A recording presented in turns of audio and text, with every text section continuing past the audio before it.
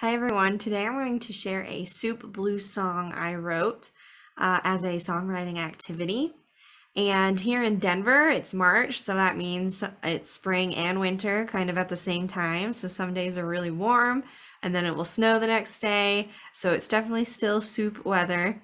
And in our soup, we can put different things in our songwriting, and I'll show some visual supports after the song that you can use with your groups or individuals for this songwriting activity.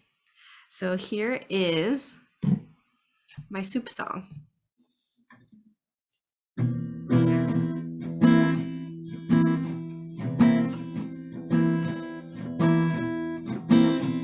It's cold outside, gotta make some soup.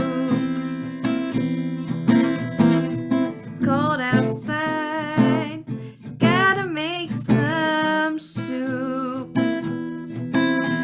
It'll warm me up just right, it'll do. It'll warm me up just right, my soup. It's cold outside, gotta make some soup. It's cold outside, gotta make some soup.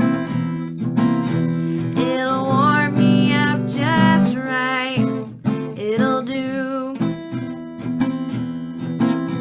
It'll warm me up just right, my soup.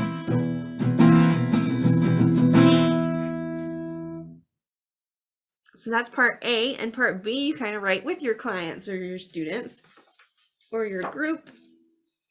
So I have this visual, which is available for patrons on patreon.com/navigating adulthood in IDD, as well as a breakdown of this song.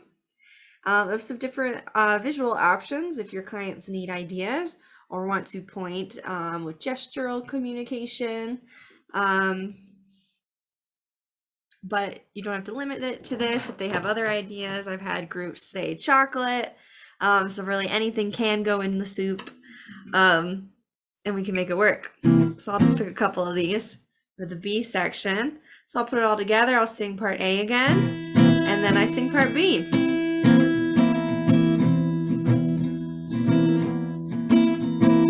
Potatoes and carrots and peas, yeah. We got some onion and beans, yeah. It'll warm me up just right, my soup. We got some noodles and some kale, yeah. We got some noodles and some kale, yeah.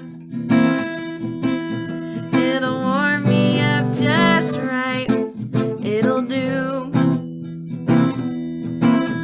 It'll warm me up just right, my soup.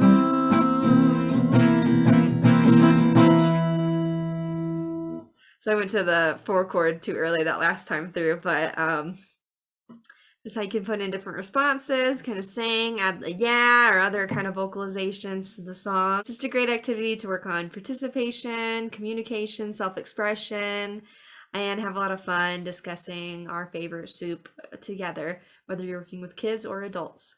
So how would you use the soup song? What would you put in your soup? Please let me know in the comments below, and I will catch you all in the next video. Thanks for watching.